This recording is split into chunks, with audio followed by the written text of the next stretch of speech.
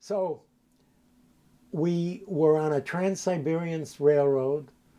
Um, normally takes 2 days or something. How about 3 weeks? The train would pull off. You never knew. It was a one line train, you know, east and west, or north and east and west. But you never knew when it pulled away whether you were ever going back. And so it was the scariest time for my parents ever. They always spoke in hushed tones that, you know, if we wake up tomorrow and the KGB is there, it's the jig's up, you know. They tried to keep all that from me, but children recognize these things. We ended up in Vladivostok, which is the outpost on the Japanese Sea. We crossed the Japanese Ocean in a junk boat, which they tell me was not a junk boat. In their view, it was a real ship. But we slept on the floor just the same, and transported 3 days across the Japanese Sea to Tsuruga was the name of the port in Japan. We ended up in Kobe. The Jewish community in Japan was very much concerned for us, and not just us. Sugihara gave out 3,000 visas.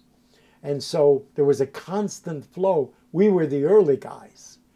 And that's one of the reasons we made it to the United States, too. Anyway, so we were in Japan, and my parents applied for permission to come to the United States. Very few, a handful got permission. There were very few. And there's reason for that. And we were on that list. And why were you on that list, do you know? Yes.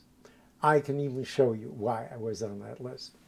Some 50 years later, the State Department releases all its documents after 50 years.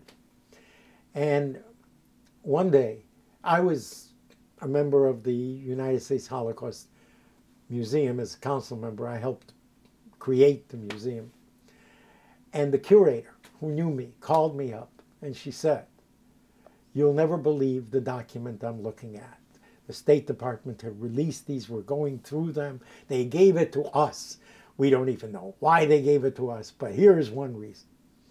I find an official letter from the State Department to the ambassador in Tokyo saying that if a family, Melamdovich, mother and children, is in Japan, give them passage to the United States.